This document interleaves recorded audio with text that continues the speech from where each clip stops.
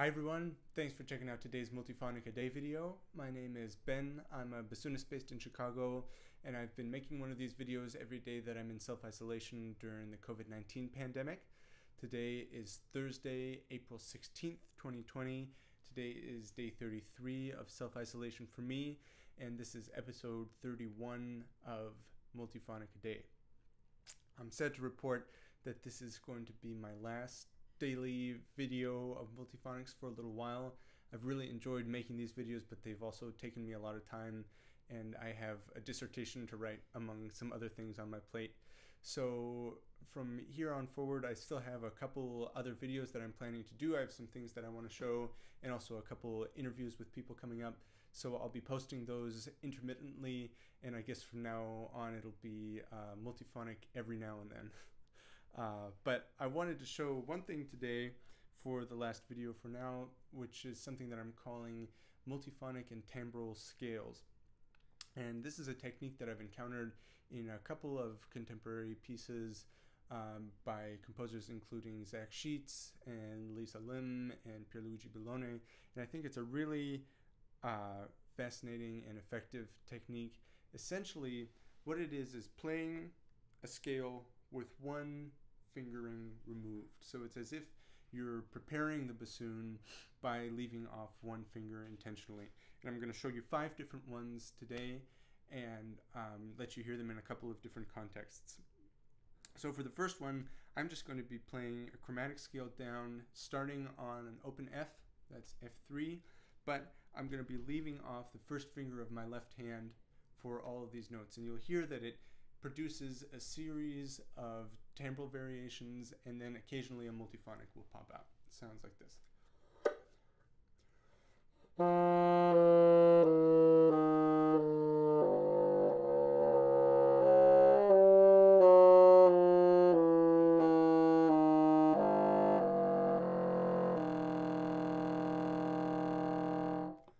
So what I really love about this technique, in addition to the seemingly random, of course it's not random, but the occasional outbursts of multiphonics, is the way that a couple times through the scale it kind of restarts, it jumps back up to a higher harmonic again. And I find that happens to varying degrees with all of the different ones that I'm going to show you today.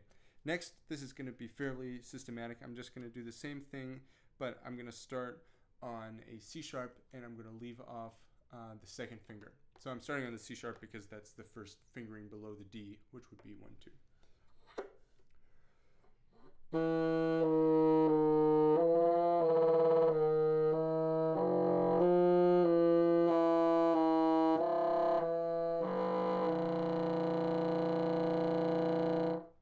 Now I'll continue the pattern. I'm just going to leave off the third finger, so starting on B2. Is that right? B2.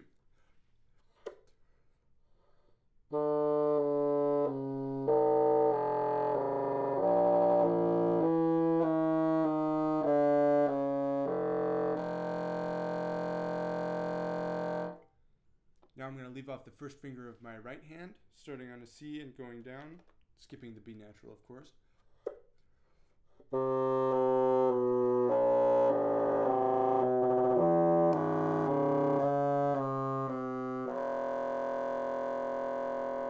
And finally, I'm going to leave off the second finger of my right hand.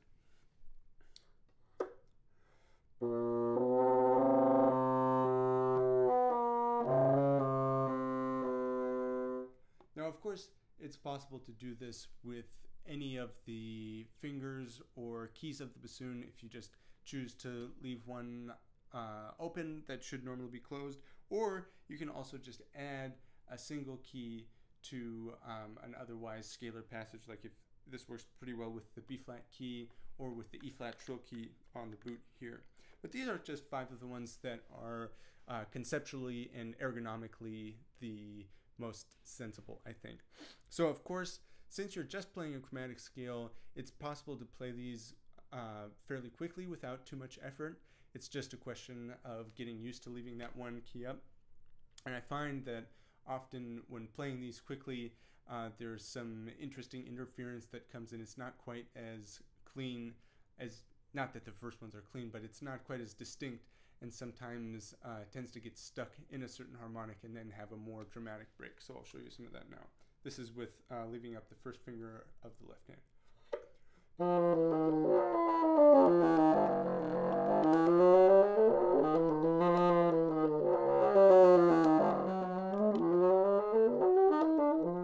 So you can hear that sometimes it really skips up into a higher register, and sometimes it tends to get stuck in a certain zone. So that of course can be controlled with the embouchure and the air pressure, but the faster that it gets going, the trickier it is to specifically change the embouchure in the ways that are necessary for those distinct changes between specific pitches.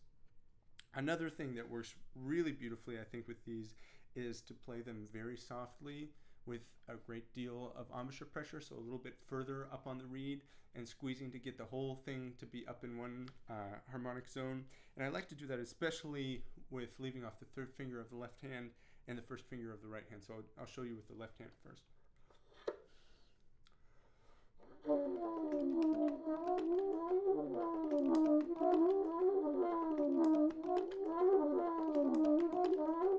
So I just really love this strange otherworldly quality that gets, and also the role that the distinct key clicks play. I should maybe oil some of the keys on my bassoon, but some of that is unavoidable.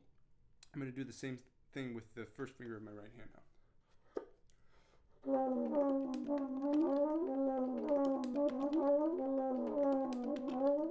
And then transitioning back and forth between the two of them.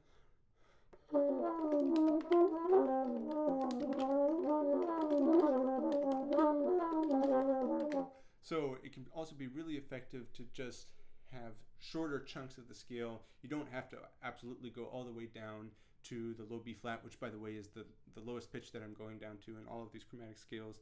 You also, of course, don't have to make it a chromatic scale. It's possible to skip notes just as easily. I'm just doing that for the sake of covering all the notes there, and because it gives the full range of possibilities of those fingerings. So this is an effect that I think can be really well used in a lot of different contexts. I'm going to just play around a little bit, shifting in between different scales of this, and playing around with some different dynamics, some different embouchure pressures to try and tickle out some of the different characteristics of these. So thanks for watching today. I'll be back sometime next week with another video, and if you have any requests, any comments going forward, please leave them for me below, as always. Thanks.